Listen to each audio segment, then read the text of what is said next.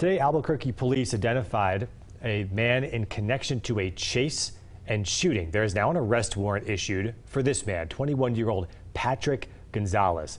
Police say this past Thursday, they were called out to investigate a shots fired call near Lomas and I-40. As officers were arriving, they say that Gonzales took off.